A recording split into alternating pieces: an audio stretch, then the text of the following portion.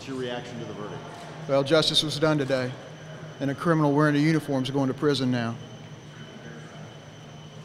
Obviously, 18 of the counts, you didn't get a guilty verdict.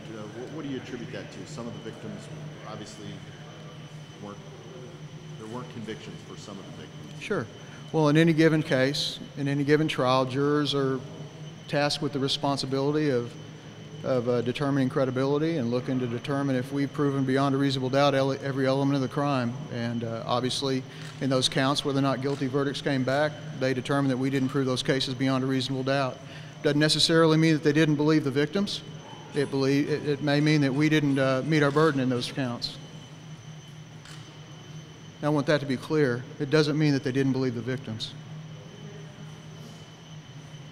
David, there's a range of punishment. Are you going to ask for some consecutive, or have you thought to that, or what? Yeah, we want to assure this community that the Oklahoma City Police Department did the right thing, the Oklahoma County DA's office did the right thing, the jury did the right thing, and we're going to ask the judge to make sure that this defendant never sees the light of day, and we're going to ask him to run consecutive every count. I noticed there was some irritation on the prosecution part. You guys really haven't addressed it because the trial was going on, that you guys are responsible for an all-white jury, and that's just not the case. No, it's not the case. As a matter of fact, we wanted a good cross-section of our community, and we purposefully did not kick anyone of color off the jury. Felt that everyone would have been an appropriate juror in this case, and the defense they were the team responsible for kicking the African Americans off the jury. And as a matter of fact, we objected to that, hoping we would have a good cross-section of the community, and that objection was overruled. There were some jurors that were crying, in this case. Is that something that you have seen before? Oh yeah, often. Let me tell you, we pull 12 people off the street who don't experience what police officers and district attorneys experience every single day in this courthouse. What we do is emotional because we're dealing with human beings. And we ask 12 normal citizens to come in and do the most difficult thing they'll ever do in their life, very likely. So I would wonder what was wrong with them if they weren't emotional or shedding tears, frankly, because these are human beings judging other human beings, and it's not easy. Do you expect an appeal? Oh, certainly. Yeah, there's an appeal in every conviction. And in a case like this, there's going to be appeals.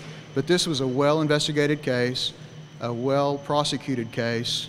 The judge, we believe, ruled on both sides of the issues and did it fairly. So we're not concerned about any reversal. Thank you, sir. And in terms of the deliberations, obviously as they stretched into the fourth day, did you remain confident in your case? We were confident in the investigation, first of all. We were confident in the case that was presented to this jury, and realized that when you have a number of victims and a number of counts, that if you have a jury that's actually doing its job, it's going to take them a while to get through it, because they have to look at each and every individual victim, each and every individual count, and go through each and every element in those counts. So if they're doing their job, I can't see how they would have spent much less time than what it took them to get to a verdict in this case. Very meticulous jury. They worked very hard. I appreciate their duty and their service to this community.